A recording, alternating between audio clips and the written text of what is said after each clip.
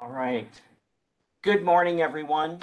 We're so glad that you're here today and looking forward to this morning's event.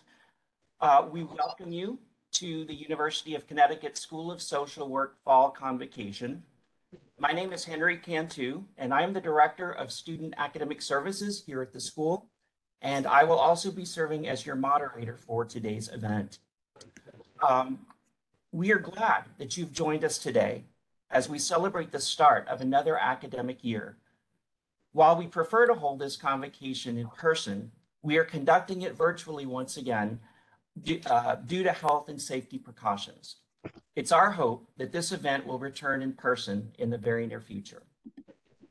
Convocation not only marks the beginning of a new school year, but it is an opportunity for faculty, staff, and students to come together to acknowledge the strong sense of community that is a hallmark of the School of Social Work. If you are a new student to our school, we welcome you enthusiastically and hope that you will seek out opportunities to engage in the life of our school. If you are a returning student, we are happy to welcome you back and look forward to reconnecting with you again. We are excited about the possibilities that this new year will bring. You will see many new faces at the school this year, and we will be introducing to you this morning our new faculty and staff. As one of those new faces to the school, I'm thrilled to have the opportunity to be part of this community, and I look forward to getting to know my faculty and staff colleagues, as well as the outstanding students who were part of the School of Social Work. We are also very pleased to have Dr. Isabel Logan as our convocation speaker this year. Dr. Logan's research and work involving police social work has garnered national attention and serves as a great example of an emerging area of social work practice. Her passion for social work is evident, and you will come away from the presentation feeling motivated and energized as you embark on your social work education. I would now like to introduce you to our administration, faculty, and staff. We feel it is important for you to become familiar with the people who are dedicated and committed to your success as a social work student and ultimately a social work professional. We are also fortunate to have faculty who are renowned and well-respected in their areas of practice and research. In the interest of time, I will not be able to introduce everyone by name, but you will be introduced to key administrators as well as new members of our community. Our faculty will be listed according to their teaching focus and concentration.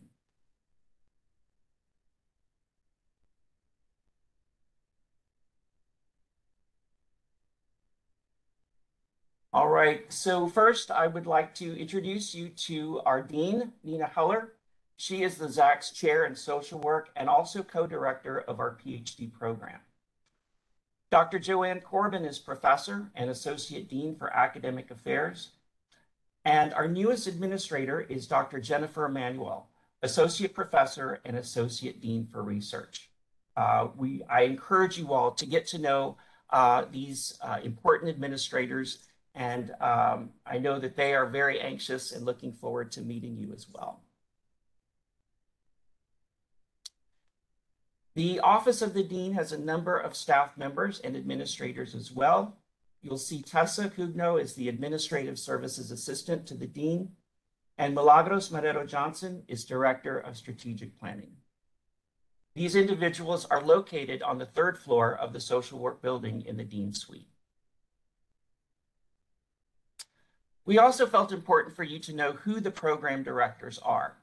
Dr. Paula Neiman is Assistant Professor in Residence and Program Director for our BSW program. Dr. Brenda Kurz is Associate Professor and MSW Program Director. And Dr. Scott Harding is Associate Professor and Co-Director of the PhD program. The Office of Research, I mentioned earlier, Dr. Jennifer Manuel. Her staff also includes Kelly Citroni and Lindsay Wessel.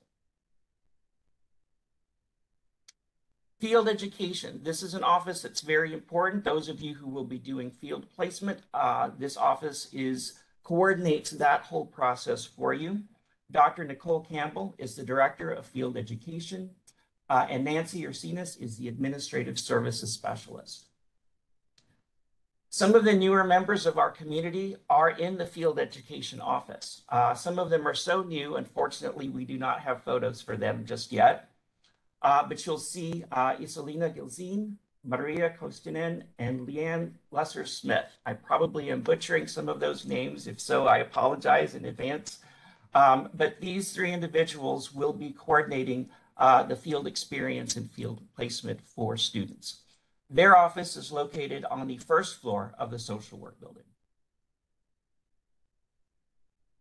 In our Office of Finance and Administration, Steve Marchillo is the director and Iris Strong is our administrative assistant for that area.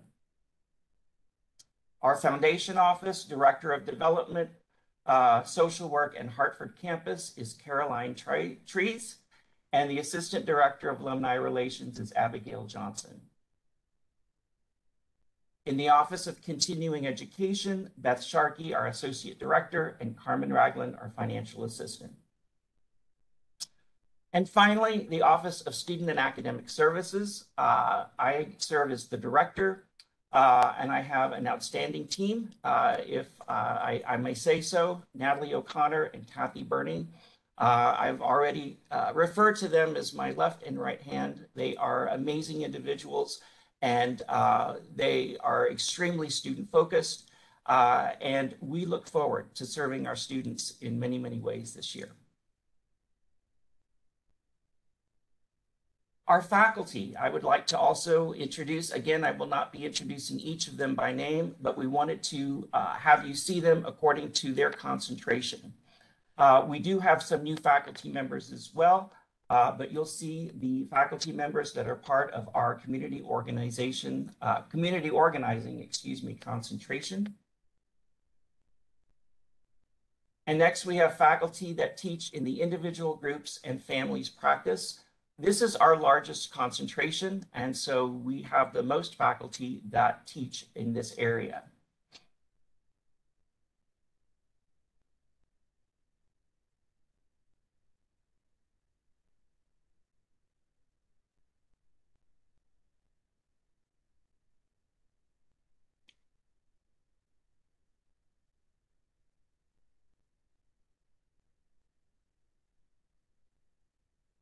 And finally, our policy and practice concentration, the faculty members that teach here. I also want to point out to a number of these faculty members who are not only teaching and professors, but they also are directors of some of our centers. You'll see Rebecca Thomas, the director for the Center of International Social Work Studies, Catherine Leibel, the director of UConn Human Rights Institute, and Tanya Rhodes Smith, our Nancy Humphreys Institute for Political Social Work.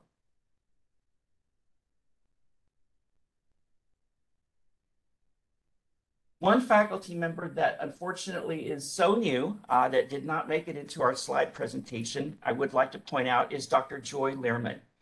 She joins us with a principal appointment to the BSW program. She comes to us from Meredith College, and again, will be teaching in our BSW program. So we welcome Dr. Lehrman and all of our new faculty, staff, and administrators who join us this year. So we will be hearing from Dr. Isabel Logan in just a few minutes, but before we do that, it is my pleasure to introduce Dr. Nina Heller, the Dean of the School of Social Work.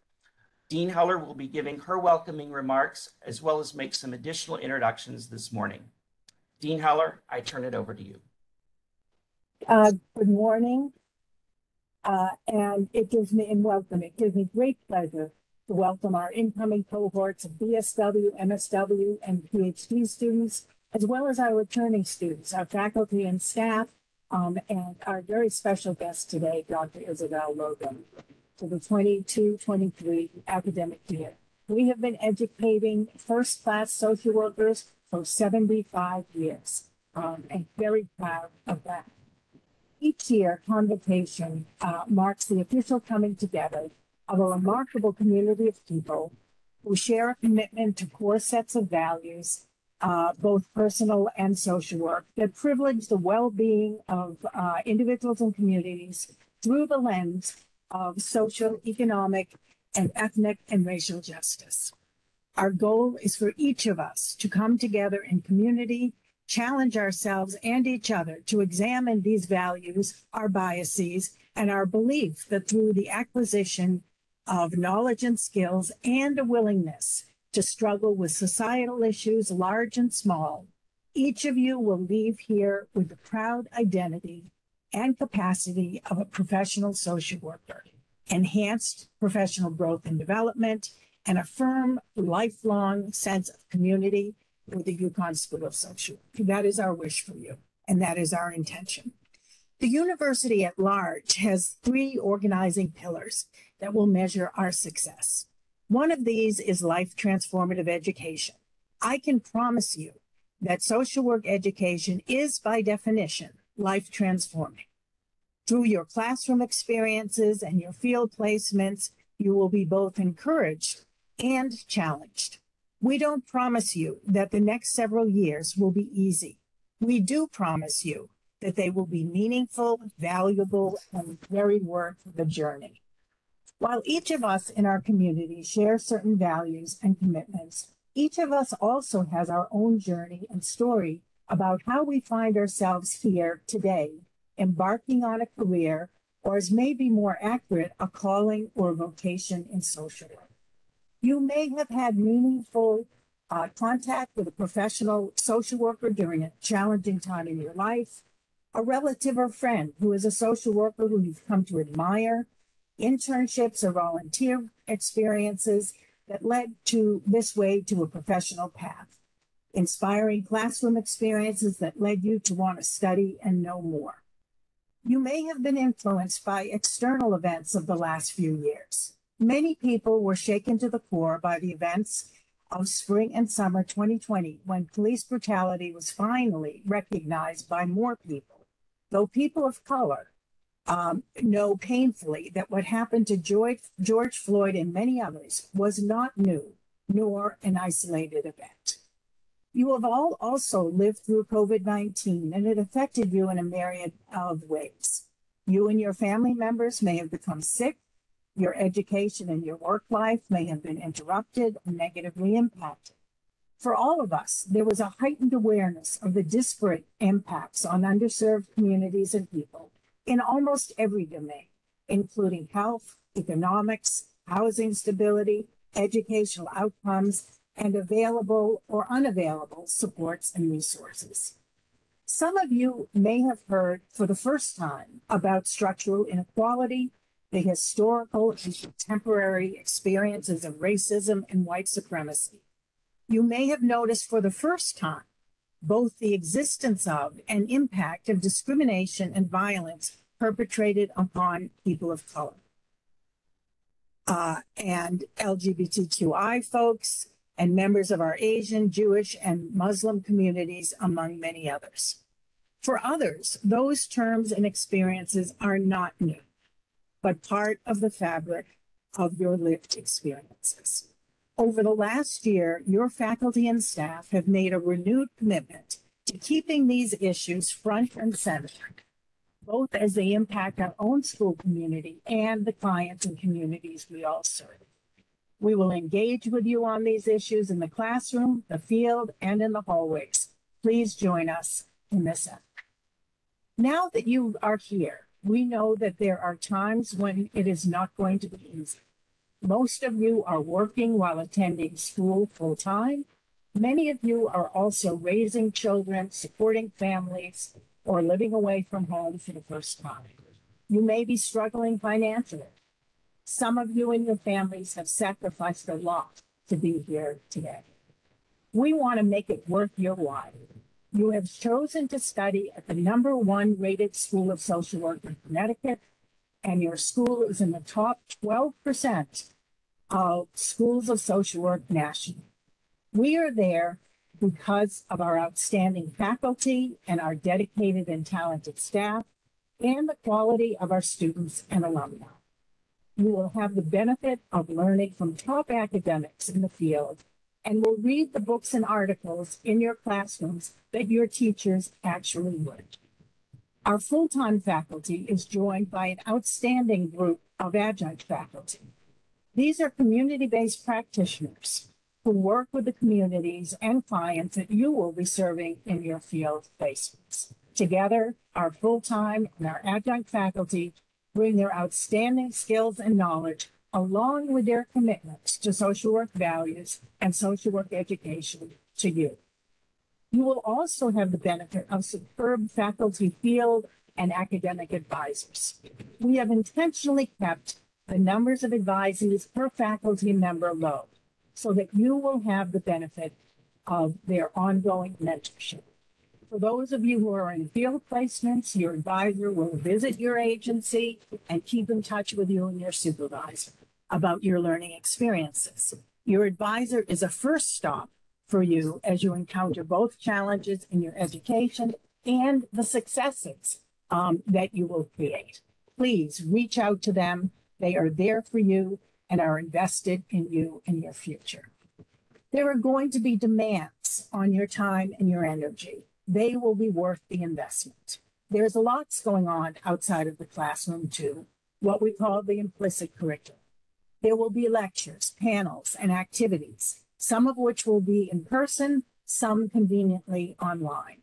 You will hear about voter engagement efforts, opportunities to testify at the legislature on issues you are passionate about, and many other opportunities for learning and for service.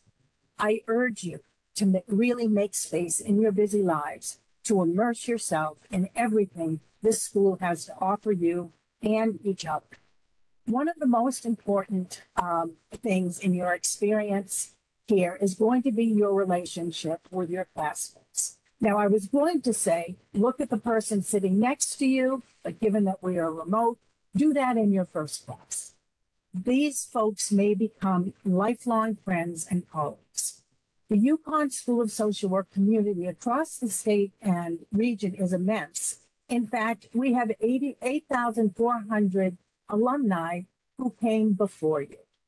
Many of them will serve as your field supervisors, your agency heads or commissioners, or even your legislative representatives. UConn social workers are everywhere. Here are my wishes for each of you: that you embrace this learning experience as the great opportunity it is, that your commitment to social justice increases exponentially, that you experience a heightened sense of humanity as you help clients, whether they're individuals or communities, to navigate difficult terrain while engaging the best of who they are, building upon their individual and cultural strengths. That you are able to bridge the macro-micro divide, understanding that social work requires both close-up and wide-angle lenses and interventions. It is a pleasure to serve as your dean. Please come visit us on the third floor. I and our associate deans, along with our faculty and staff, are truly honored to serve you in this educational and life-transforming journey. Thank you. And now it is my pleasure to introduce our returning Associate Dean of Academic Affairs, Dr. Joanne. Joanne.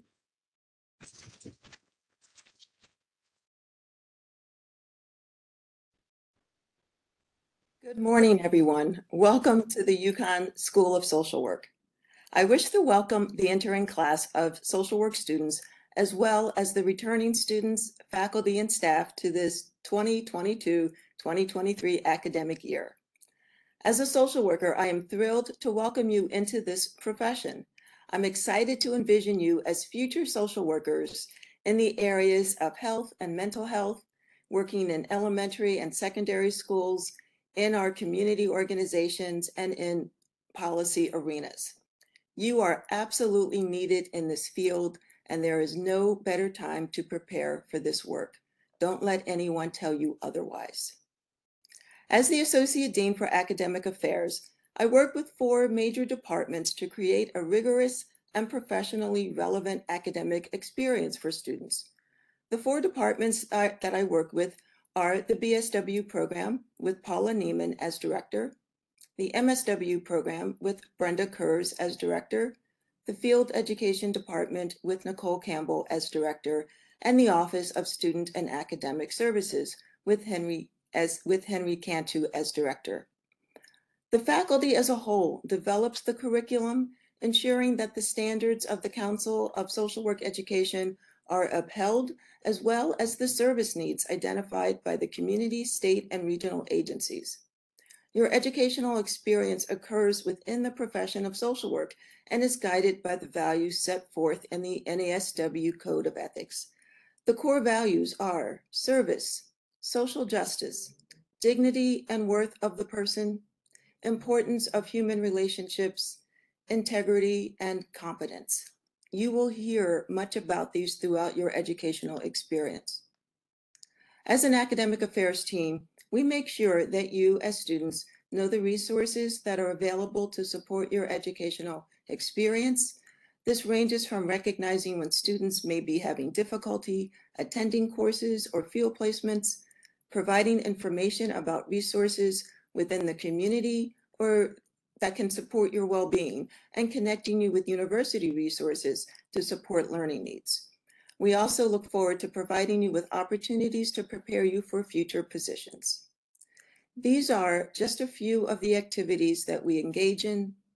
And as the Dean stated, your connection to the faculty and staff of this program will only deepen your learning experience. Please let us know how we can support your experience. My office is located on the 3rd floor. I'm excited for you as you begin this program, and I look forward to getting to know you and hearing about the work you are doing in our communities. You are needed.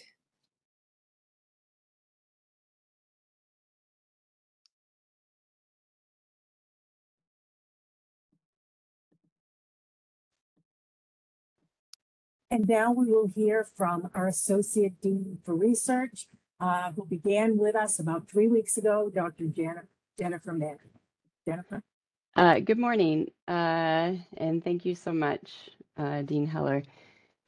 So like many of you in the audience who are new to UConn or social work, I'm also new to UConn, and very humbled with the opportunity to serve as the new Associate Dean for Research. And if you're like me, this is a bit of a parallel process. You're full of emotions that might range from feeling excited, energetic, and grateful, to being nervous, to feeling uncertain, maybe some worry, and maybe a little bit overwhelmed with information.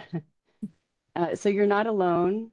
The feelings you have are normal, and I encourage all of us to lean into those feelings and rely on the community that you're going to build, the community of supports that you'll build here at the school. As the Associate Dean for Research, my role is to provide support to faculty, staff, and students in advancing research on many of the theories, interventions, and policy approaches that you will encounter in class and in the field, and trying to make those processes for doing research as easy as possible and transparent. I remember when I was in my BSW and MSW programs, I was wondering, why is it important to take research? I didn't fully understand or appreciate the purpose of research or its relation to social work. What does it have to do with me and my interest in wanting to help individuals and communities? Well, it's essential. So you see, even though I do believe in the art of social work, the role of intuition and clinical wisdom, these can't be our only sources of knowledge. I don't trust myself to provide the most effective approaches, and nor should any of us. We need to be self-critical of our biases and assumptions and have checks and balances, and in different ways holding ourselves accountable that what we're providing in the field is effective, equitable, and inclusive. Although it's not the only source and sometimes it's flawed, research is an important part of our knowledge base. And the bottom line is that we need to know that what we're doing is working. We need to have the skills and knowledge to evaluate our work.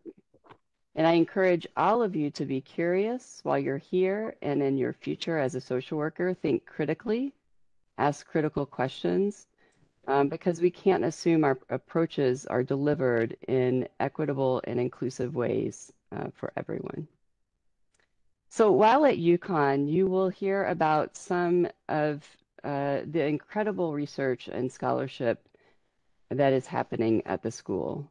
And I can tell you that our faculty, staff, and students are doing cross-cutting, innovative research and scholarship that address some of our most critical issues we're facing. And some of these areas include adverse child experiences, foster care, racism and oppression, health equity, human rights, trauma and violence, youth well-being, and much more.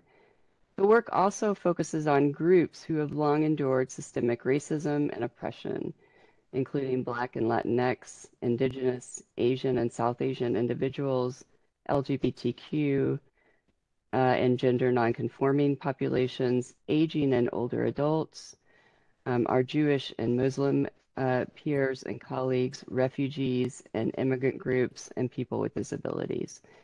This work is very much grounded in the community and informed by critical theories and principles of anti-racism.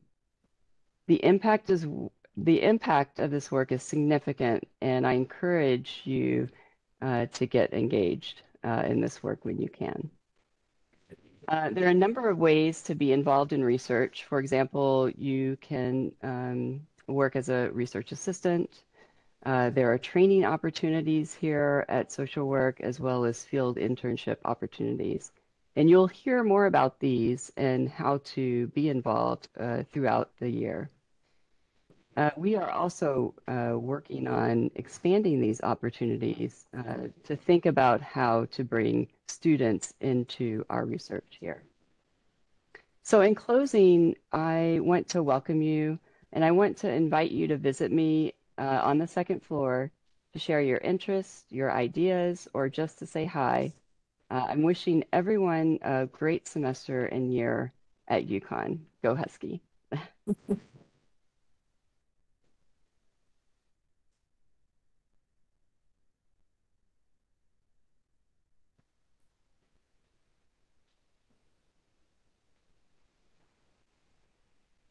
Okay, it is my pleasure to introduce to you Dr. Isabel Logan, who is our guest speaker. Dr. Logan is an associate professor at Eastern Connecticut State University in the Department of Sociology, Anthropology, Criminology, and Social Work. She also maintains a private practice providing consulting and clinical services. Social justice is a theme throughout Dr. Logan's work, and you will hear that today. She has been called to work with clients who are facing structural injustices within the legal system. She also recognizes and addresses the cultural, ethnic, and linguistic barriers that affect clients at the micro, meso, and macro levels of the system. Prior to joining the faculty at Eastern, she was a social worker for the Connecticut Division of Public Defender Services for 20 years in the New Haven Superior Court and Superior Court of Juvenile Matters at Hartford. In 2001, she was selected by American University to assist with developing the cultural competency curriculum for drug court professionals, and she also assisted Connecticut's Court Support Service Division in developing their cultural competence curriculum. Additionally, Dr. Logan developed a program aimed at preventing individuals involved with the drug courts from returning to jail. This is one example of how her practice and research has led to policy implementation within the Connecticut judicial system. Dr. Logan is currently involved with police social work. This work is receiving national attention. Dr. Logan earned her BSW from St. Joseph College, presently St. Joseph University, her MSW from Fordham University with a clinical concentration and specialization in substance abuse. She earned her doctorate of education from the University of Hartford. Dr. Logan has received numerous awards in recognition of her contributions. In 2013, she received the Mary Rosa McDonough Distinguished Alumni Award from the University of St. Joseph for her service to the profession and community. In 2019, she received the Dr. Martin Luther King Jr. Distinguished Service Faculty Award from Eastern Connecticut State University for promoting the ideals and values of Dr. Martin Luther King Jr. and furthering the goals of diversity and social equity. In 2022, Dr. Logan received a letter of appreciation from the Willimantic Police Department for her valuable service in embedding social work students into the police department. The letter of appreciation is the department's highest civilian award. Please join me in welcoming Dr. Isabel Logan. Thank you, Dr. Corbin. Good morning and welcome to the 2022-2023 academic year. If you would have told me when I was 17 years old that I was going to be standing or Zooming in front of you today as Dr. Isabel Logan, a Latina, a scholar and a practitioner, I would have laughed. You see, as a first-generation Latina college student raised in the north end of Hartford, my high school guidance counselor did not think I should go to a four-year college because I came from a low-income, single-headed household. In fact, every year for my 4 years of high school, there was this constant back and forth with my guidance counselor who tried to discourage me from taking academic courses. He claimed they were difficult. My mom, the constant pillar of strength in my life, sent the most powerful message of them all. She said, "You can do this. You're going to college. Dios aprieta, pero no ahoga." And though that does not translate in English well, my attempt is to tell you that what she meant was, it may get tight, but we can do it. Then she proceeded to tell me, tell him if he doesn't give you the college applications, he will have to deal with me. And you better believe I couldn't wait to deliver that message the next day. I also couldn't wait to prove him wrong. I was going to college and he couldn't stop me. I must also tell you that the sweetest revenge came years later when I was working as a public defender social worker in Hartford Juvenile Court. I was asked to attend a PPT meeting to stabilize an educational plan for one of my clients. As I walked into the meeting, this was at a middle school, I came face to face with my old high school guidance counselor. And I was ready for a fight, or as we say in social work, to strongly advocate for my client. When the meeting ended, my client had the educational plan he needed, and the words out of my guidance counselor's mouth were, "Wow, you still advocate fiercely. He's lucky to have you in his corner." He then proceeded to tell me how he knew I would make it and began telling everyone in the room how proud he was of me. I think he was genuinely happy that I never listened to him and that I proved him wrong. I just smiled politely, handed over my business card that in bold black letters stated my MSW credentials and asked him to call me if there were any concerns. As I walked away, I knew deep down inside that both he and I knew the truth, and I wondered how many other children he successfully discouraged. But most importantly, I finally had a seat at the table, a chance at tearing down structural barriers. This story, and many like this one, is one of the many reasons why I became a social worker. In fact, I can still vividly remember one of the first times I experienced the burning desire to speak up against injustices. At the age of 18, actually. It was 1992, and the verdict of the Rodney King case was out. A Black man from Los Angeles who had fallen victim to police brutality, and the justice system failed to prosecute perpetrators. Everyone was in an uproar from the West Coast to the East Coast. That year was also the year that AIDS became the #1 cause of death for U.S. men between the ages of 25 to 44.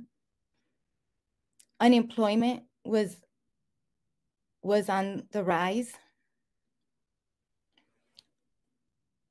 And, well, I remember being part of the leadership group that organized a march to Washington, D.C. I became fascinated by the aspect of social work and law. In fact, before discovering the world of social work, I wanted to be an attorney.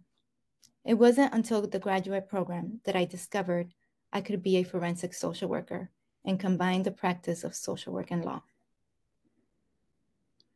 As I reflect on my social work journey in preparation to address all of you today, I realized that the time back in 1992, though we weren't going through a pandemic, sort of was similar to what we experienced in 2020. Except this time, the verdict for the George Floyd case actually did not fail to prevail. So I would be remiss if I didn't share with you that my social work foundation was strong and that it's not at all a coincidence that I'm in this space. I strongly believe that destiny was already carved out for me, and it all depended on how I colored it in. So when I started the social work journey, in my head, I thought I was going to be an attorney. Well, when I walked into the first professor's classroom in the social work program, this professor had a social work and law degree. Okay, now let's put that into context. There were 4 full-time faculty members, and half of them, that means 2, were social workers and attorneys. And they were strong, and I was intrigued by all of them. I remember wanting to intern at the court. Like many of you, I couldn't wait for that first experience. At St. Joseph's, juniors did about 8 hours a week at that time, and so I couldn't wait. I wanted an internship at the public defender's office. And when the day came, I was like ecstatic. I couldn't even believe that I was going to be walking into the court. I introduced myself to the public defender social worker as her social work intern, to which she responded, "Oh, no, you're not. No one told me I was getting an intern." And she walked away. Didn't make any eye contact, just closed the door to her office. Okay, so that didn't go so well. But wait, I promise there's a light at the end of the tunnel. In my head, I really did begin to panic. There goes engagement. I was trying really hard. How was I going to explain to my field director that I had no supervisor, but I wanted to stay? So I needed to assess the situation. I walked into the office head and I said, "I need your help." I was fighting back tears. Just between us, I said, "I want to be here, but your social worker didn't even know I was going to be her intern, and I need a supervisor, or I will not be able to stay." In his calm attorney voice, he told me, "Don't worry, Isabel. She'll warm up to you. It'll be fine." That entire day, I was on a mission, looking for that one person that could adopt a social work intern so that I wouldn't lose my placement, or at least until the social worker warmed up.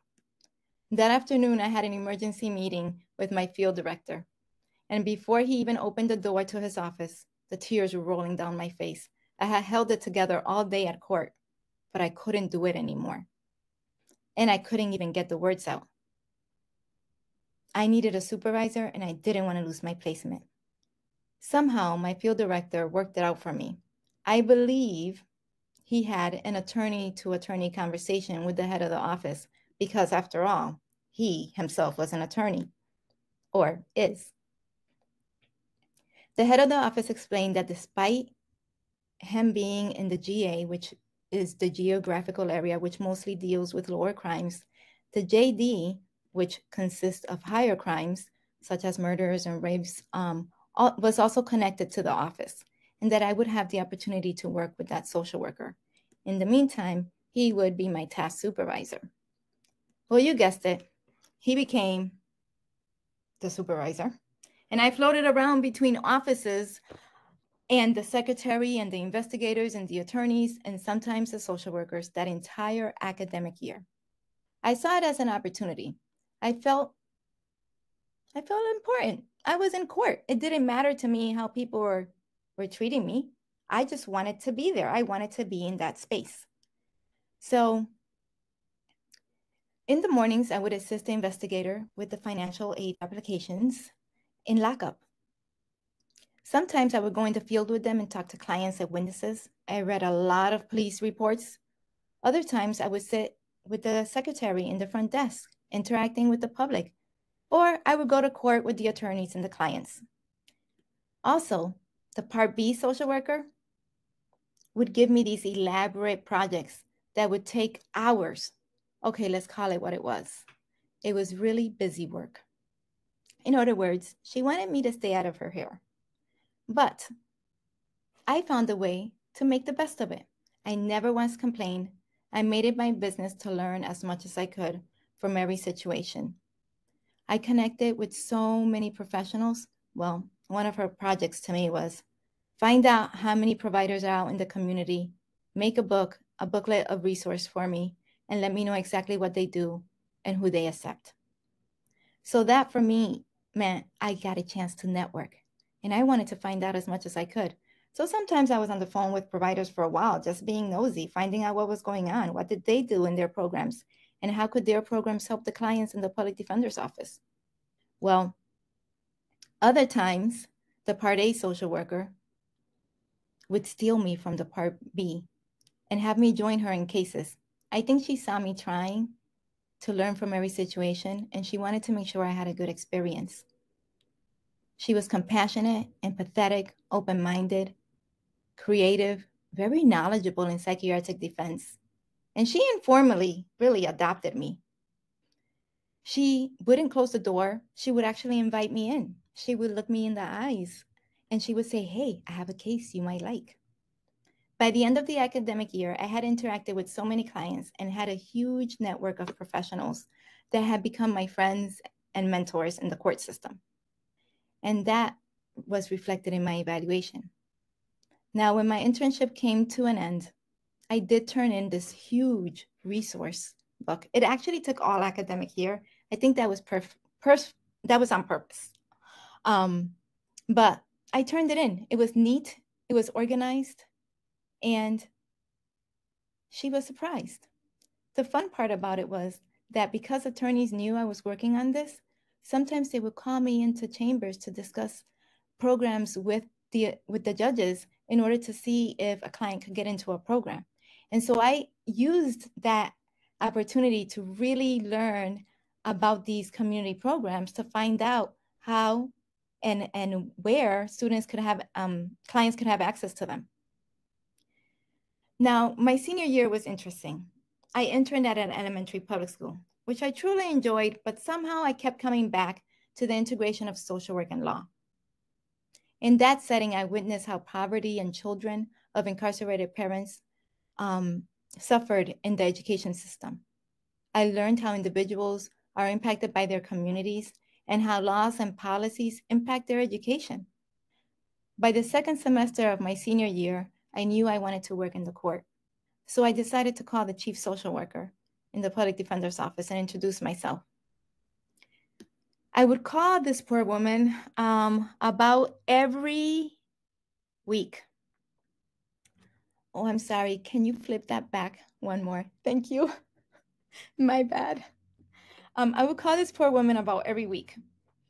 And okay, it was almost every other week. And I did that for about 4 months. Back then, email wasn't as popular as it is today. And so I just wanted to make sure she didn't forget about me and that she knew I wanted to work in the court system. So finally, one day, she said to me, maybe about 4 months or 5 months later, she said to me, I will have an opening. Call me in 2 weeks. I promise. Send me your resume. I'll have an opening. It will be in drug court. It's in New Haven. And if the position is offered to you, you will get an opportunity to develop the drug court social worker role.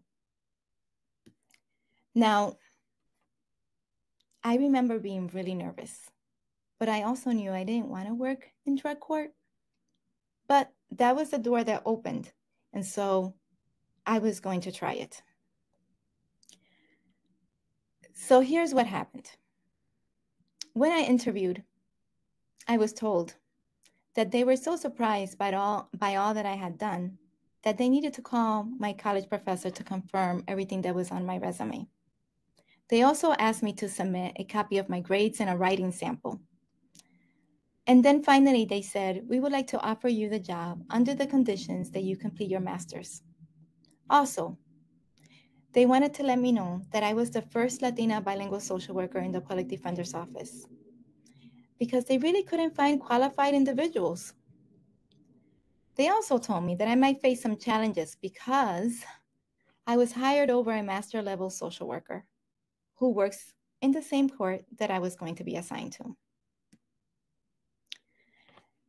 This was quite interesting to me because at the same time she went over that, she said to me that she was also surprised that I had an opportunity to intern as a junior in the public defender's office because they don't accept juniors.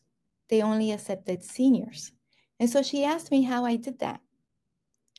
So I smiled and told her that when one door closes, I just either open it back up or get in through the window. And so she laughed and she told me that I was going to fit in just fine because in addition to her wondering how I got in there, she had also spoken to the Part A social worker, you know, the one that was compassionate, the one that let me in her office and wouldn't close the door, the one that gave me cases and not busy work. She had asked about me and that the Part A social worker had told her about my work, so that she was impressed. Well, accepting to work in drug court was probably the best decision I ever made. In fact, I discovered that I really did like working with individuals with addiction and that I couldn't have asked for a better job. I was part of a team that was building a program to keep people from being incarcerated, people who had addiction, people who had a disease that most people with diseases do not get incarcerated for. At that point, I was able to see firsthand how to develop a program from scratch. One of my first tasks was developing the mission. Another thing I got a chance to do was learn how to work with police. Our drug court had a community policing component, and the police officer that was going to be working with us was there to help work with the social worker to prevent people from getting into the system even deeper. In addition to that, we also had to build a cultural track for Latino clients. We noticed that Latino clients were not making it. They actually had lower success rates than our other clients. A lot of it had to do with language barriers and cultural traditions. Something as simple as greeting someone and giving them a hug or a kiss on the cheek, which was sort of frowned upon in residential programs. And so many of our clients were struggling. Because of our community policing program, as well as our Latino track, our drug court became a model court. Now, I do have to tell you that it wasn't easy. When I first started there, remember the woman that applied for the job that I got? Well, she had friends that were also part of the leadership in drug court. And well, sometimes I wasn't always invited to the meetings, or they would forget to include my name in brochures. So oftentimes I was either late for meetings because I didn't know about them and would find out and would end up getting there anyway, or I would have to really try and really make my point and work harder than everyone else to show that I too could do it, despite being young and despite not having as much experience as everyone else that was there. Well, what was interesting about that was that after a while, I had this client that would keep coming back. And every single time he relapsed, he would say to me, Isabel, you don't understand. There is a counselor in our main treatment program that is bringing the drugs to the program. And no one believes me. So after hearing this a couple times, I decided that I was going to tell the drug court judge. I couldn't hold it. I know people weren't listening to him, but I really thought that we should investigate it.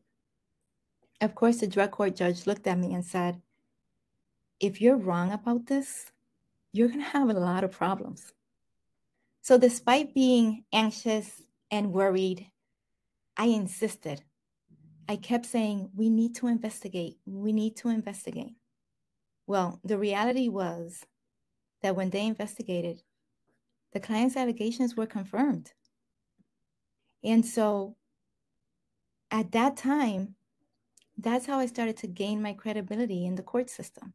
That's how I became part of the team again. I was able to prove that I knew what I was talking about and that I was actually making changes and helping make changes to a situation that could possibly hurt a client.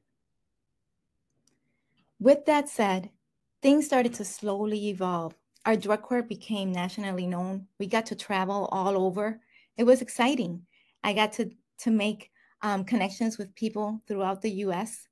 Our main role was teaching people how to connect and form linkages with police departments so that their drug court could work with police and be able to reduce recidivism rates into the justice system.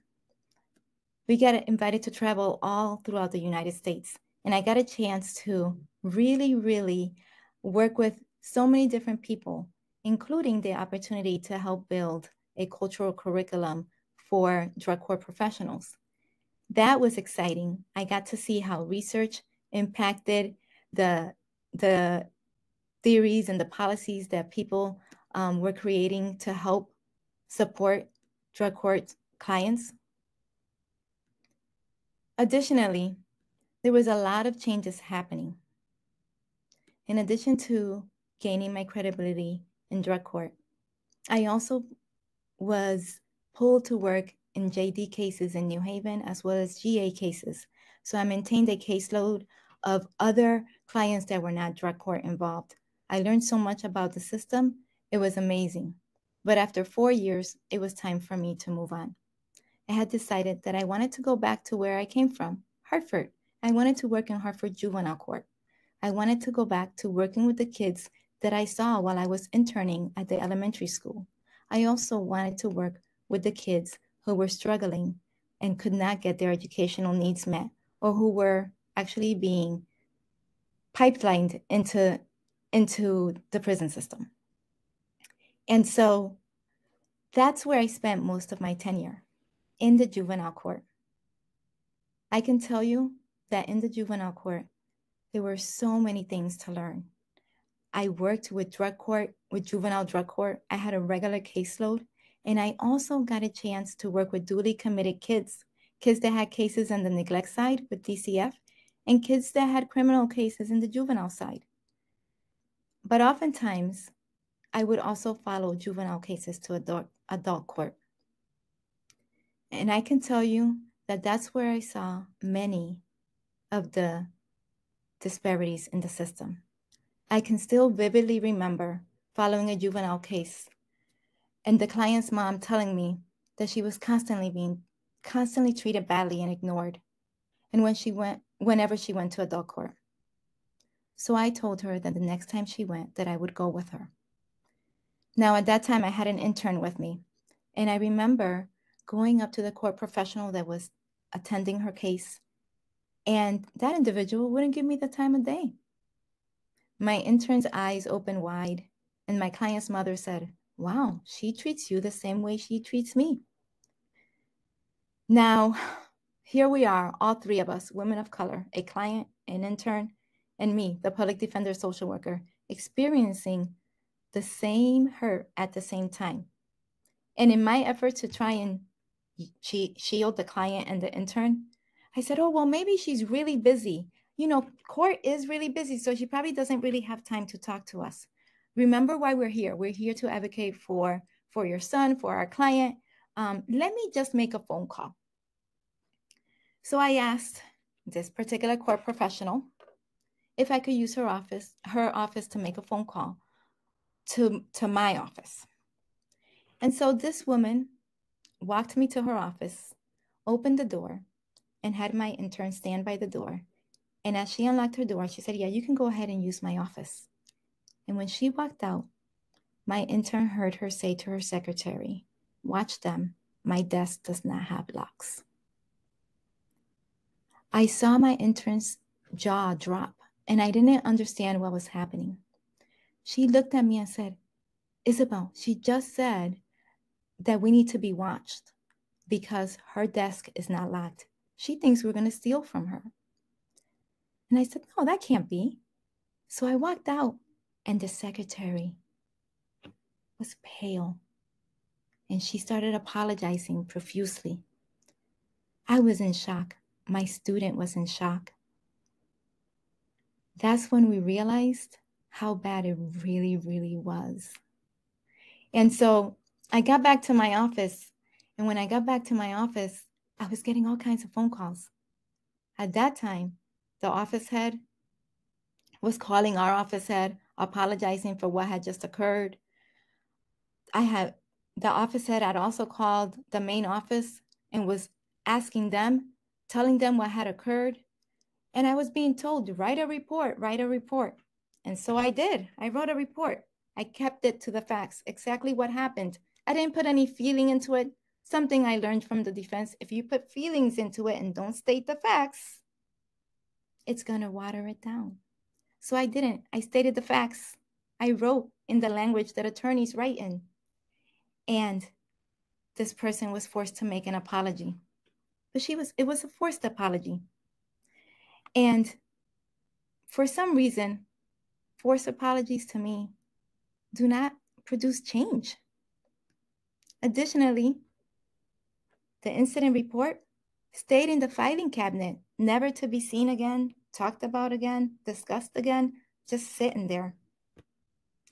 Through this work, I learned firsthand about systemic racism, desperate minority contact, adversarial systems. I also learned about effective collaboration, access to services, and the protection of rights and liberty.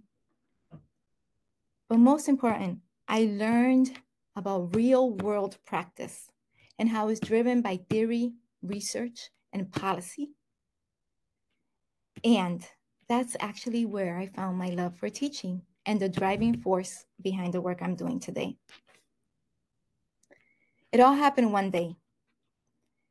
I was busy and someone needed my help interpreting. Though I had already started to feel the pressures of interpreting and helping others, I quite didn't like it. But I couldn't say no either because I felt that I needed to help the clients. So this one woman asked, she didn't really ask, she demanded that I interpret when she wanted me to interpret. And I said, no, I'm busy. Can we see clients? I'm seeing clients now. Can we do it at this time? And she said to me, no, you'll do it when I'm ready. So at that time, I decided, oh no, I'm not doing this. So I went to my office, and about an hour later, she comes back and she says, I'm ready now. And I said, so is the court interpreter upstairs.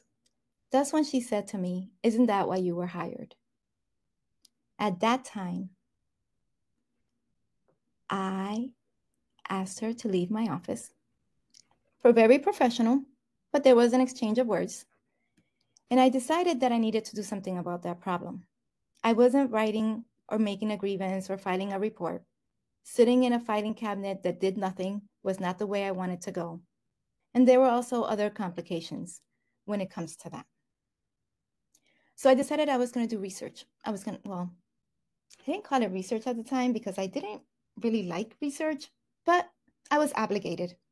So I called it finding out what's happening in other people's worlds, particularly bilingual professionals. And what I found out was amazing. Everyone who was in my study was telling me all of these things that were happening. And so I put all the data together and I started presenting. I presented at conferences, I presented throughout judicial. And in 2010, something amazing happened. The judicial branch implemented a policy. And the policy stated the following. If you can go back a slide, that would be great. Thank you. The policy stated that bilingual professionals could not be used outside of their role to serve as interpreters.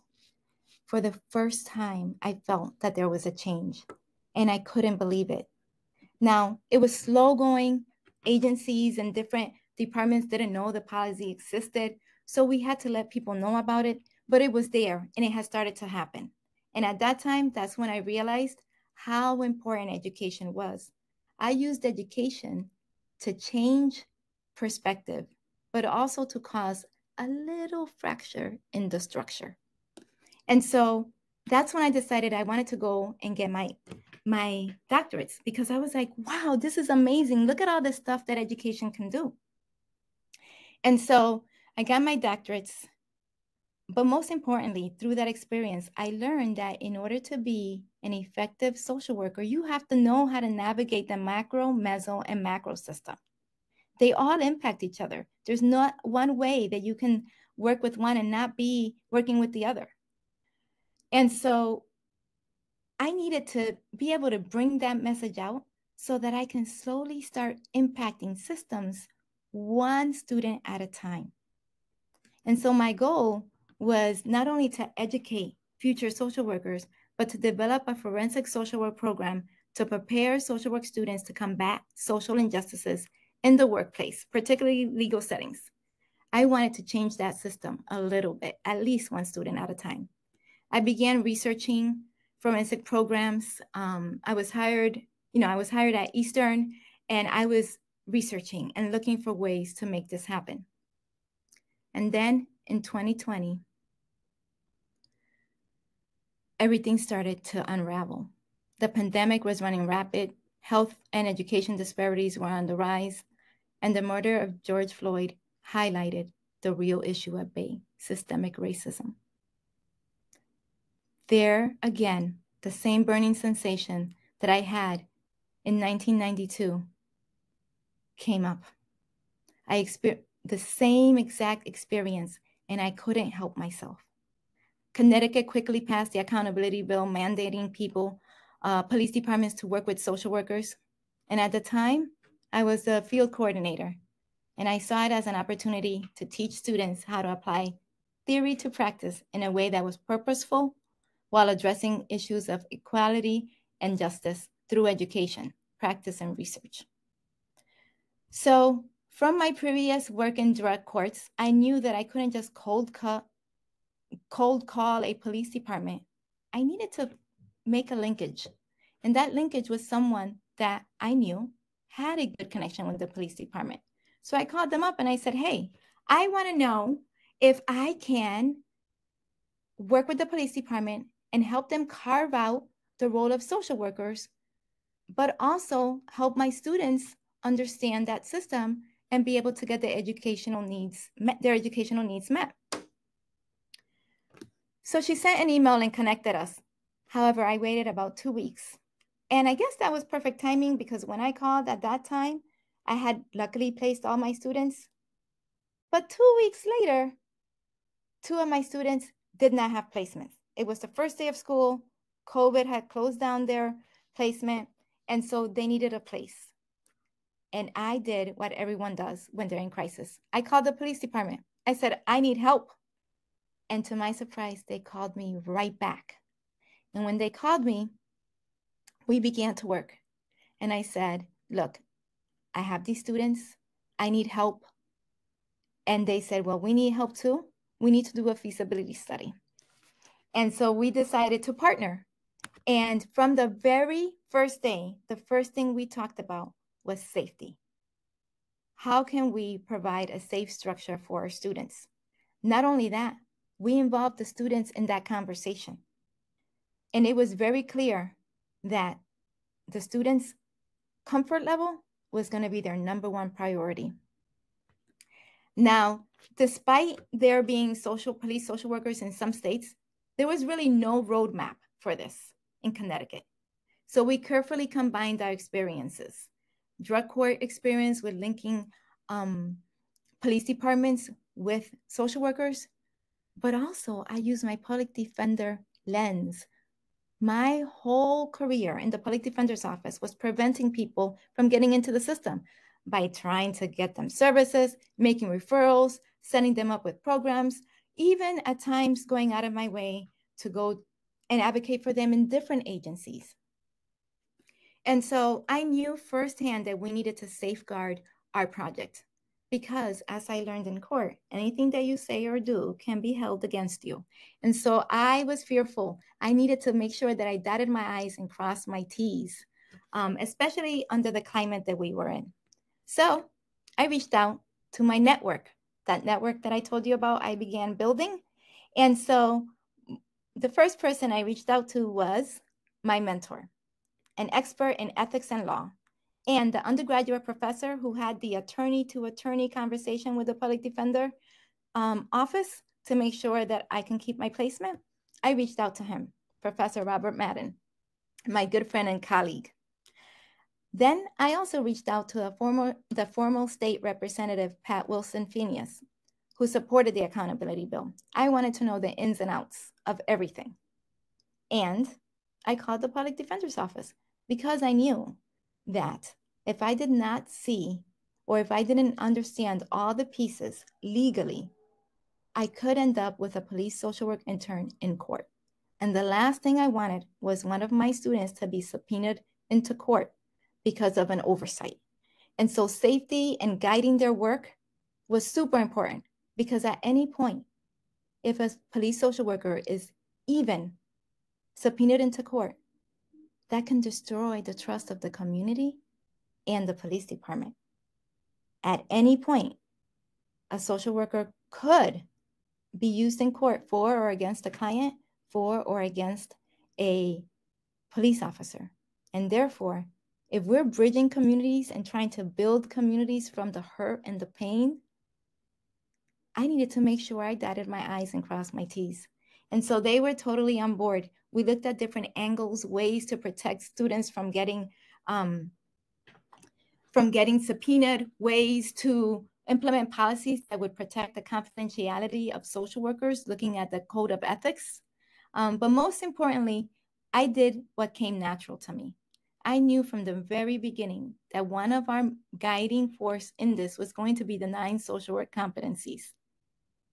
And police departments was the perfect place for them, because you're able to deal with the community, deal with individuals, and policy is all over it. So you'll be able to address all of those competencies in your learning. And so that was our guiding tool. And what was surprising to me was I sent over my syllabus to the lieutenant, and the lieutenant sends me back a syllabus. And when I look at the syllabus, he used the 9 social work competencies that I had highlighted and made a calendar plan for what the student would be doing, including the policies, safety, all of those pieces that we had talked about. And I said, wow, I think I'm in the right spot at the right time. And so we began working. We did some serious onboarding with the students to make sure that trust was built. I also connected with Steve Karp from NASW because that was important. They were also pushing for social workers to be hired by police departments or to work with police departments. And so it was important that he knew the kind of work that I was doing, particularly because I wanted to make sure that all of our students were practicing within scope, which is super important and part of our code of ethics. I wanted to make sure that we were avoiding any conflict of interest and that our safety policies were in place. And of course, no one better to provide safety than those trained to keep the community safe, police themselves, right? Our program began with just 2 students. However, today, this program has already graduated 7 students and is about to enter another cohort of students. We use what we call the integrative approach. An integrative approach means that the social worker or the police social work intern is embedded into the structure of the police department. They're sharing policies, they're sharing funds, procedures. That social worker is hired by that police department, and their main person that they report to is the chief. Now, there are many models out there. One of the other models that's similar to the integrative model is the collaborative model, which is when an outside agency outposts a social worker in a police department. And so they have MOUs or specific contracts that stipulate the rules of the collaboration. That particular model has a social worker that's paid by an outside agency. They're not part of the structure of the department. They don't share the same computer system. They don't share any of the things that are embedded into the structure of the department. What I've discovered lately is that many people are using the term very loosely. And so you will find contracted or collaborative social workers saying that they are embedded. And so now I focus on the word integrated and collaborative, because if I'm doing research, I can't have someone tell me they're embedded, but be a collaborative model. And so I need to make sure that it's consistent. And if that's the language that people are using, despite it being inaccurate, I'm going to try and meet people where they are so that I can collect accurate data. Now, since our students are embedded into the police department, it was very easy for us to make sure that we understood what they were going to be facing. It doesn't always make it easy when you are in the middle of a pandemic and trying to work on issues related to race. So we had all of our bases covered. Our students began onboarding process with the police officers. They learned about safety. They role played. They shared meals together. They did ride-alongs to develop working relationship with them and to build trust, but also to be able to understand how the department works and to help with the feasibility study. At that point, all of our bases were covered, and we were ready for what I called Operation Boots on the Ground. And that means that while most social workers were working through telehealth, these two undergraduate students were navigating one of the biggest political divides during a pandemic, and they were on the ground doing it. In fact, one of the students had to trade her shoes in for boots to safely be able to walk through the woods with the officers to connect homeless individuals with resources during the pandemic. Since that day, a lot of different opportunities came up for these students. They got to experience so many different things, and the police departments and the officers they were working with also saw how important it was to have these students, even though they were still learning, in the field with them. I'll give you an example. One time while on a ride-along, one of the students, they were teaching the students how to be aware of their surroundings. And so as the student was practicing what they were telling them to practice, he noticed that there was a man who did not look well in his porch. And so he told the officer, that man doesn't look well. And the officer stopped. And when the officer stopped and they started to talk to him, they realized that the man was overdosing. So they immediately called the ambulance and were able to get the man the help that he needed. That occurred probably 2 or 3 weeks after they were onboarded into the field. And mind you, it took a little while for us to put them in the field. We were really being careful. So they didn't really start the field until probably middle or end of November. End of October, middle of November. And so when that happened, we were very careful. We did weekly supervisions with the students, sometimes even more. I was their LCSW supervisor, and the lieutenant was their task supervisor. We worked night and day to make sure these students had the supports that they needed. One of their first assignments was to find out if there were other states out there using police social workers. And guess what? They were. At the same time they were finding out who the other states were, there was a woman who also was looking to find out who was working with police departments. And so she contacted Steve Karp, who then contacted me and connected us. This woman and I began to talk, and I wanted to introduce her to our students who also wanted to meet some of the social workers that they found through their search who happened to be her former students. And so we met and we connected. And when we connected, more people started joining us. And we would meet every other month to discuss what was going on. And slowly but surely, we had from 6 people to 10 people to 20 people. And now we have over 90 people that meet bi-monthly to discuss issues of social work and police. Most of them police social workers and officers, professors, and students. And so our students were privileged to that.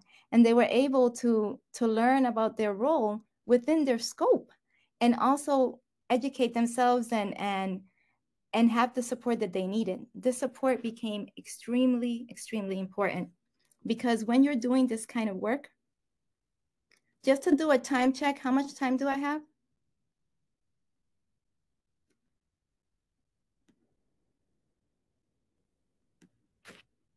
Dr. Logan, you have about 5 minutes. Okay, so when you're doing this work, it becomes extremely important to realize what is happening around you. One of the things that became really important was believing in myself. Because there was a lot of challenges, one of the things that I'm gonna skip the slide to is one. So this is what, perfect. So one of the things that started to happen was we actually ended up with more students the following year, and we needed to contact police departments who wanted social work students. And so I started to network with schools of social work, asking them to join us in this process to be able to develop the field of police social work. This was extremely important because we faced challenges. Despite our program becoming nationally known because we were the first to actually produce a police social work academy, which is a week-long program where we're able to train everyone to safely onboard, we were also the first in the nation to actually provide specific training between social workers and police. That came with serious challenges because people were threatened by it. If you can go to the next slide. I'm gonna say a few more slides. Perfect. People were threatened by it. One of the main things was people concerned that social workers would become cops. The reality is that social workers don't want to be cops, and cops don't want to be social workers. So I was being challenged. Some agencies felt that the students were going to take over. One woman said to me, "Oh, you are, what? Tell me exactly what you're doing. Send me the job description." Another woman said, "Well, why don't you not teach students assessments and only teach them referrals?" Some of my students started experiencing it in the field too. One student introduced herself to a worker, and the worker said, "I'm sorry, can you paper? You can't even paper." And so in order to safeguard the students, I called for a meeting with this particular agency.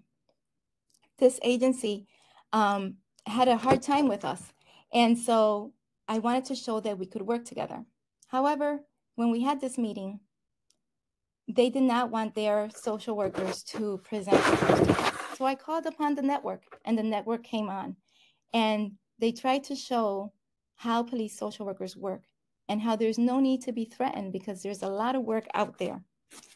And so I'm going to end with this. This work is challenging. Oftentimes, you get tired. There are a lot of structural barriers.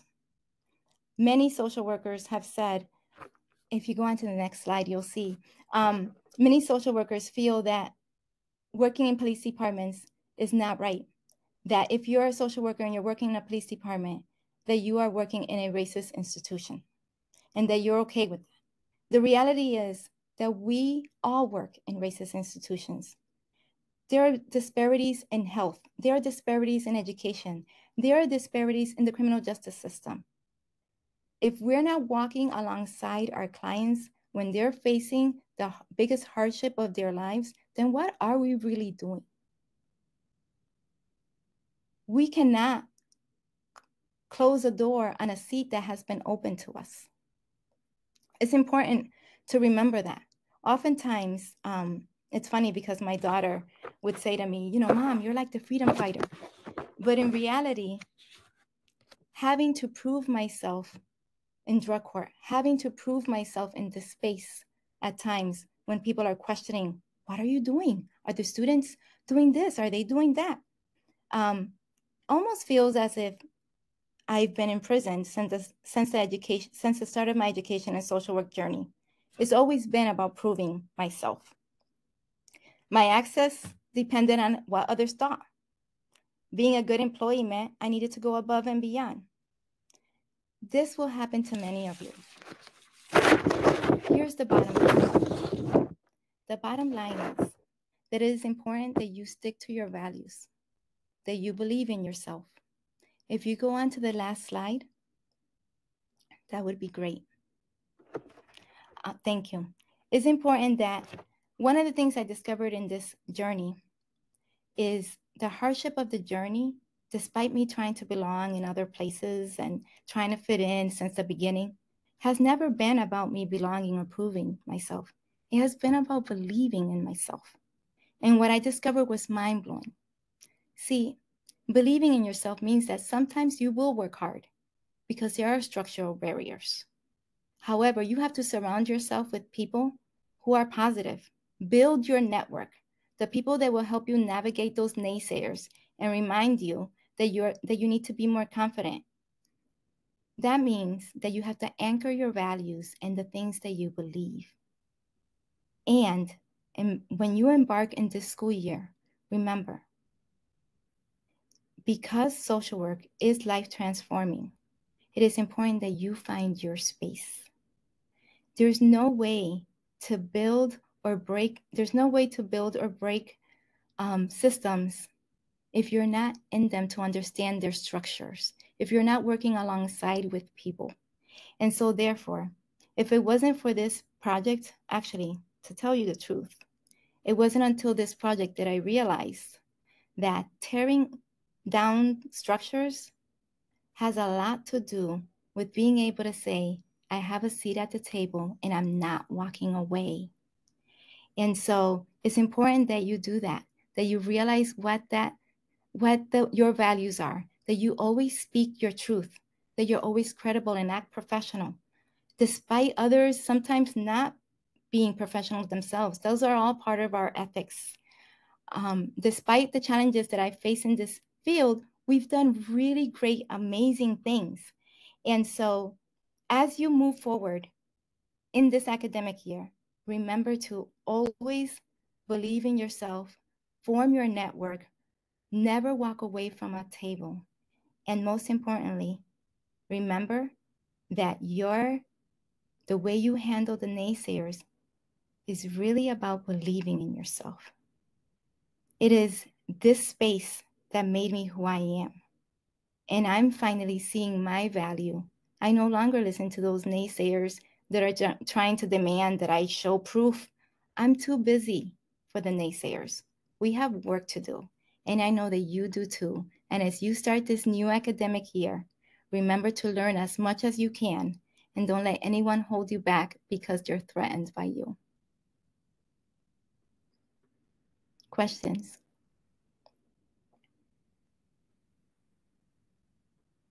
Thank you so much, Dr. Logan. We appreciate your being with us today, and your presentation was extremely inspiring. Excuse me. We thank you for sharing your work, your research with us, and your speech was a great reminder to all of us. It's a great way to start our year. So thank you. We would now like to open it up to any questions that you might have for Dr. Logan regarding her presentation, her work, her practice, anything that you would like to ask of her. We ask that you type your questions into the chat and we will respond to them as we receive your questions. So now is the time to do that. So feel free to type any questions you might have.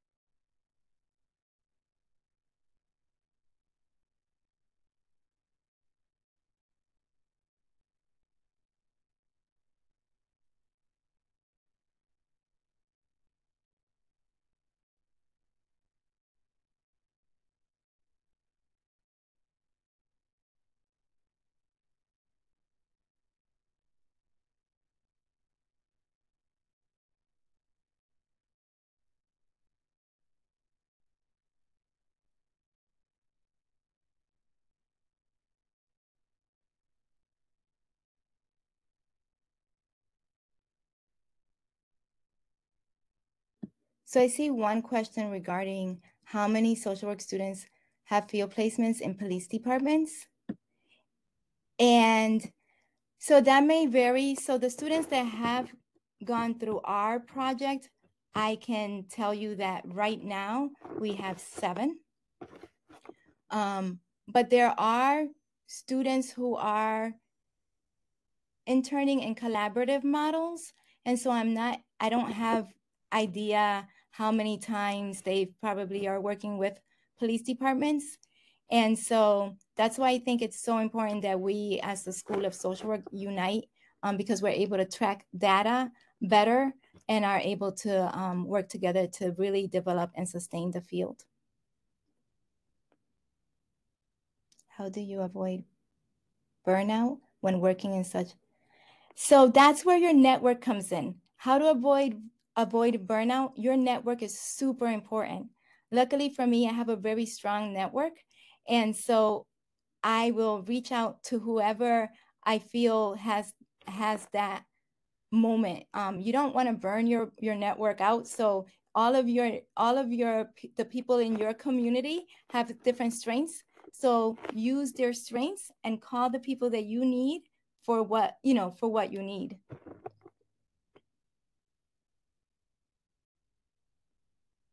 Okay. If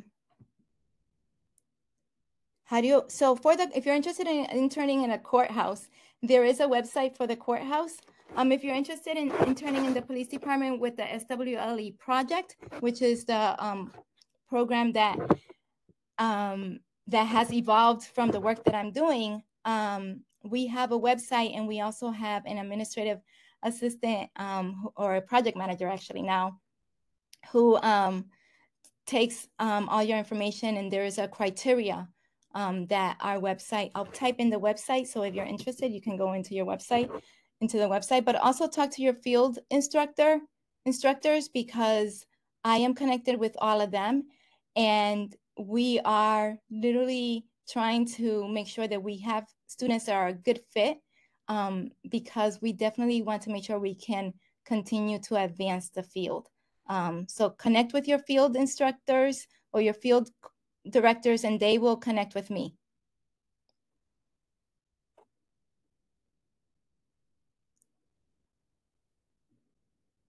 There's a lot on here. Sorry, trying to go as fast as I can. Do you know how many?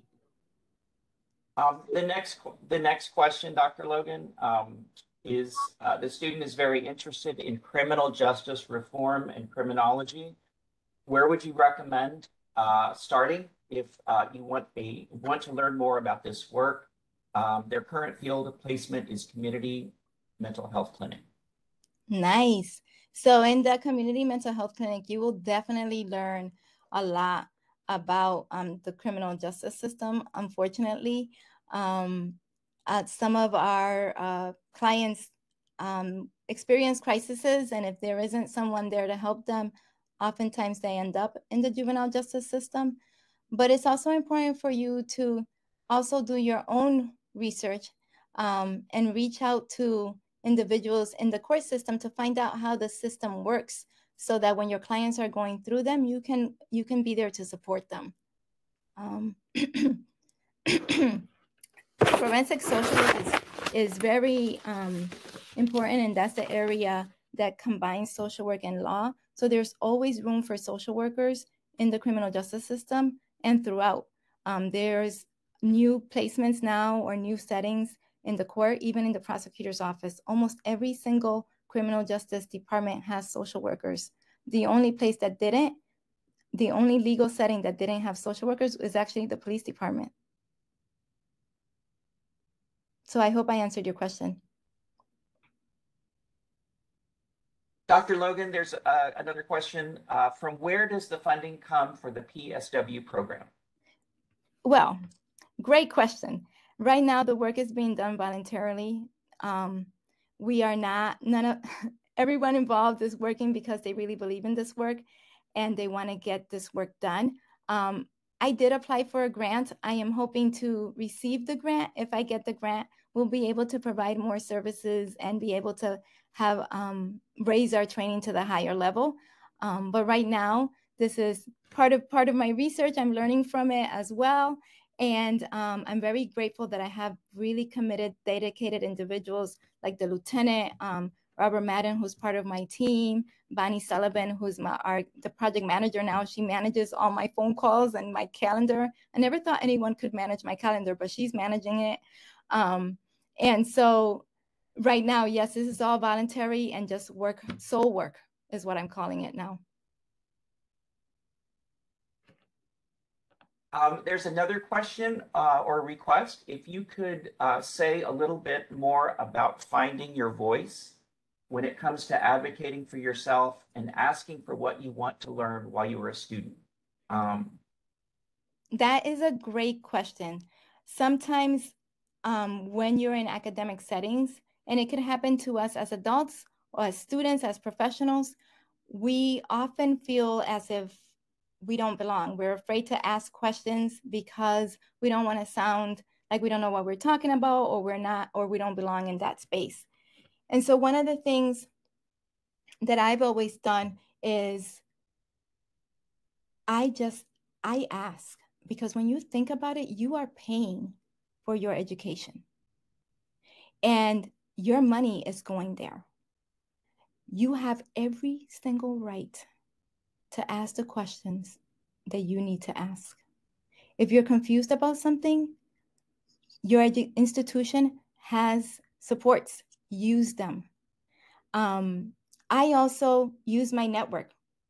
Sometimes when you're feeling insecure, if you have good people in your network, they're going to build your confidence and they're going to give you that nudge, like, go ahead, do it. Another thing for me was actually realizing that sometimes you're going to work really hard and you're going to have all the right answers. You're going to do all the right things. But there are people out there who are stuck in their ways and will not let you in. So don't give up. Keep going, because sometimes you can't waste your energy on those naysayers. You have to say, nope, I need this. And so it's hard. It's not always easy. Sometimes I shed a tear or two, but you have to keep going. You can't let them defeat you. You got to use them as the fuel to break down the barriers that they put for you and for others. So, Dr. Logan, one of our attendees would like to know what made you want to acquire your LCSW? So I'm of the type that I'm always preparing myself for the future. And so I knew that I was going to enter a doctoral program. And whenever I was ready to go into academia, I did not want to lose touch with the practice world. And so before I started my doctoral program, I sat in for the exam that I was so terrified to take, and got that out the way. And it was the best thing that I did because, one, I never thought I would open private practice, but the minute I left and went into academia, the public defender's office, one of the attorneys there called me and said, hey, I really need you on a case. And I was like, but I'm not doing that right now. I'm trying to focus on this. He said, but I really need you on this case. And so I opened my private practice in 2 weeks and I started practicing. It actually helps. It's what I used when we went into online, when we were forced online with COVID. I was running groups in person and I had to run groups online. It's what I used to keep my students abreast of all the new things that are out in the field. So always prepare yourself. You never know what's coming ahead. Another question for you. Do you know how many MSWs are working for the CT departments? And is there a growing pipeline for internal supervision? Are students being hired yet? When you say CT, are you talking about Connecticut overall? So I don't have the figures to that. I don't know the numbers, but I do know that there are people who are working to make sure that when you graduate, that you'll have jobs.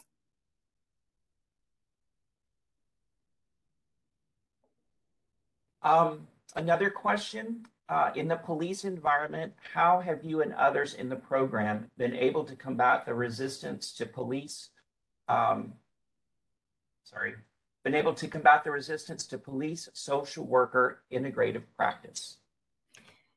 So that isn't, so one of the ways we're doing it is actually the project now has 8 schools of social work working together to make sure that we're all training the students the same way and to be able to really collect data on how to develop this field.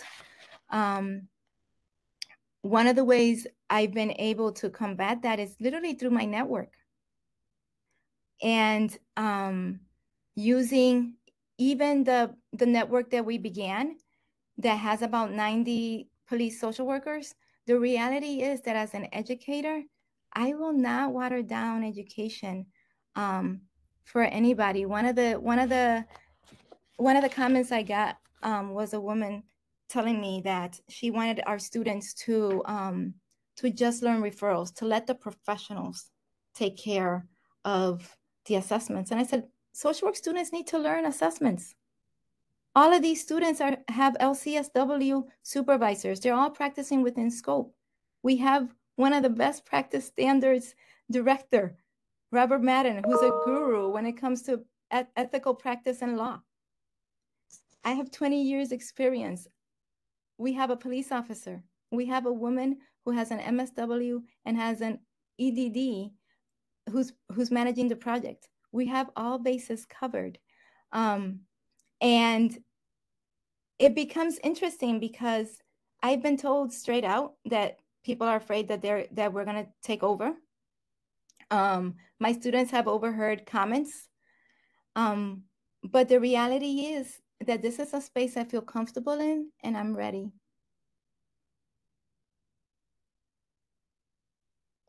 Another question for you, are there placements that focus on immigration, undocumented youth, and families?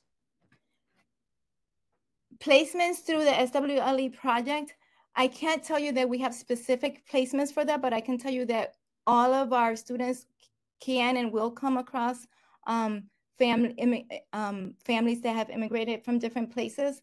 One of the things that I'm really big on is making sure that our students use the language line whenever they come across someone that doesn't speak the language, to make sure that they dot their I's and cross their T's. The last thing I want is someone being repurposed as an interpreter, a police officer being repurposed as an interpreter, and then someone saying that that they knew this information and so, or that the social worker shared information and that's why a person was arrested. So we really are really careful with those things.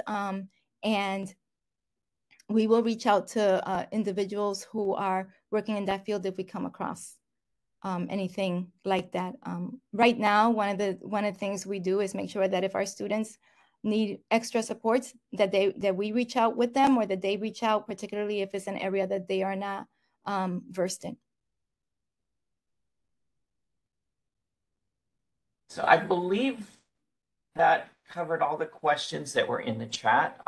We do maybe have time for maybe 1 or 2 more questions. If any of you would like to ask Dr. Logan, please feel free to put that in the chat. And Dr. Logan, there were a lot of comments and remarks thanking you for your presentation and how inspiring and just the type of work that you're doing is definitely something that I believe our students value and appreciate hearing about your work and experience. So I want to thank you again on behalf of the school for your wonderful presentation. Very inspiring. Thank you. Thank you for having me. Thank you, Dr. Logan. I think that we should rename your talk today. And what I recommend would be the remarkable career of Dr. Isabel Logan. You have inspired me. You have challenged me. And I think from the comments and reactions and questions we're seeing, you have done the same for everyone who is involved in our convocation today. And I thank you so deeply for that. A couple of thoughts that I had as you were talking is I was so struck about your powerful use of your lived experience. in terms of identifying and shaping yourself as a social worker, and how you bring that lived experience as a lens to the way you meet clients, the way you understand systems, the way you intervene in systems. And, you know, you gave an account of a cascading series of microaggressions. And those get tiring, I am sure. But you also use those to motivate yourself, to navigate treacherous terrain, to teach students, to educate others, and to confront them when necessary. And those are such critical kinds of activities for all social workers. I think the other thing is I'm so struck by the levels of impact that your work and you as a person have had on individuals, on agency practice, on systems, and on social work students, and again today on the students who are gathered here to listen to your message. And I think finally, I would say this is a wonderful example of how the social work profession and social work schools need to be responsive to changes in our external contexts. And, you know, we talk about these as emerging needs. Certainly over the last 3 to 5 years, there has been an increased understanding of the great amount of work that needs to be done within law enforcement and the criminal justice system. And the ways that you have talked about making sure you have a seat at a table. And, you know, that call to students and the rest of us to make sure you do the same is a message that I'm certainly taking away from here. And I hope that everyone who is listening again. So really, from the bottom of my heart, I thank you for being here with us today. And I look forward to future conversations we can have about this project of yours and others. You are a real gem in the social work community in the state of Connecticut and now beyond. And thank you for being here with us today. I know it's the beginning of your opening at your Department of Social Work. And we're very grateful that you agreed to be here with us on one of the most important days of our academic career. So thank you. Thank you so much. I also just quickly want to share that 2 of my social work interns from last year were hired directly by the police department. The first pioneer social work student that started this whole thing in 2020 was just hired. And Milford also hired one of our interns. So there is room for many students to make changes and make structural changes in a way that's positive for our communities. So thank you for having me. Thank you, Dr. Logan. Dr. Heller, did you have any additional closing remarks before we move forward? Yeah, again, I want to thank everyone for being here. This is, you know, always an important kickoff day for us. And as you've heard from our speaker and you've heard from me and from our associate deans, from Henry, totally immerse yourself in this experience. You will change here and you will change us here. And we count on you for both of those things. So as you enter classes next week, as you begin field placement the following week, just embrace every opportunity you have. And please, again, reach out to your associate deans and dean, reach out to the Office of Student and Academic Services, to the field department, and absolutely to your classroom teachers and your faculty field advisors. The only reason we are here is for you. Thank you. Thank you so much, Dean Heller. And again, thank you very much, Dr. Logan.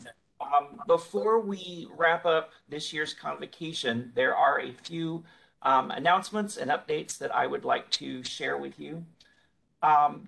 Again, I think we all feel that Dr. Logan did an excellent job in connecting the NASW Code of Ethics with her work and her experience and practice. And so one of the things that we want to make sure that you all are aware of are the Code of Ethics. And there is a link to the code on the School of Social Work website.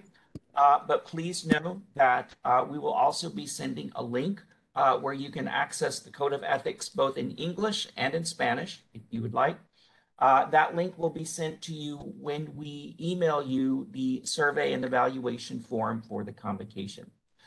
This form will be emailed to all attendees, and we very much encourage you to complete the survey and evaluation so that we can evaluate this event and use your feedback to make enhancements to future programs and future events. So you will be receiving that shortly from our office, the Office of Student Academic Services. One of the things that we want to impress with you, and I believe I mentioned it at the beginning of our convocation, is the opportunity to become engaged with the school. Yes, you are here, and we know that your classes and your academics are priority and are very, very important. But I believe that there are other ways that you can engage with our community that will also just enhance your experience as a student here. So we have a couple of organizations that we very much encourage you to become involved in. The first one is our BSW Student Club, obviously for undergraduate students. If you are interested in becoming part of that organization, you'll see the contact information for the SWSA at UConn. I encourage you to reach out to them and find information about how to become involved and how to become a part of that organization. From my own personal experience, when I was going through my undergraduate work in social work, I became involved with my school's social work club and social work organization. And I can tell you from my own experience how valuable that was. It gave me an opportunity not only to connect with my classmates and others, but it also provided me opportunities for me to grow and develop some of my leadership skills and leadership abilities. So I wholeheartedly encourage you as undergraduate students to become involved because, again, it's an experience that will provide you and help you in so many different ways. If you are a graduate student in our MSW or PhD program, we also have a graduate student organization or GSO. And we encourage you to become involved and active in that. The organization does a number of things throughout the year. A lot of diversity, equity, and inclusion events, other types of ways to raise awareness in different areas. And so if you're interested, I would encourage you to consider being part of that organization. If you have questions or would like more information, there is the email there that you can contact, or you can come by our office, Office of Student Academic Services, and we're happy to answer any questions and share with you information about that organization. Some of the upcoming events, again, other opportunities and ways that you can engage with our school. Hispanic Heritage Month is coming up. It's from September 15th through October 15th. And I know in talking with individuals here at the school, there are a number of activities that are planned to commemorate this and recognize the contributions of Hispanics. And so the events will be announced. Also, our Black History 365 education upcoming events will be announced as well our Just Community. One of the ways that you can become informed of upcoming events and activities is by checking the soapbox, which is emailed to you on a daily basis from our office. This is an opportunity that we let students know what's going on, what's happening within the School of Social Work, and that includes different types of special events and programs. So I know that you're probably getting inundated with information and communication, but please make a special point to check Soapbox on a regular basis because it does contain some very important information that I think will be useful and helpful for you, particularly as you engage with our school.